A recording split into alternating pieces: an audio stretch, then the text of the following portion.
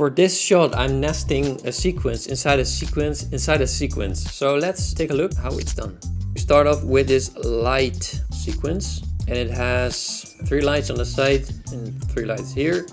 And these are just basic animations, animating from one side to the other.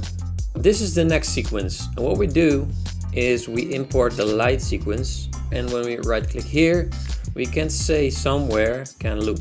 So we tick that, and now we can extend this. So what will happen now is that the sequence inside the sequence will loop, and we can do some fun stuff with the camera. In this case, I have a camera actor and I have a sphere.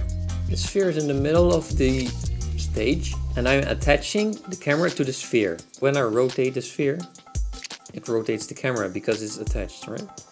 So we open up another level sequence and we put the camera sequence inside of here. So we have it here. The reason for this is I want to have a voiceover here, and it takes a little bit more time, and I can add these fade in and fade outs here. That's it.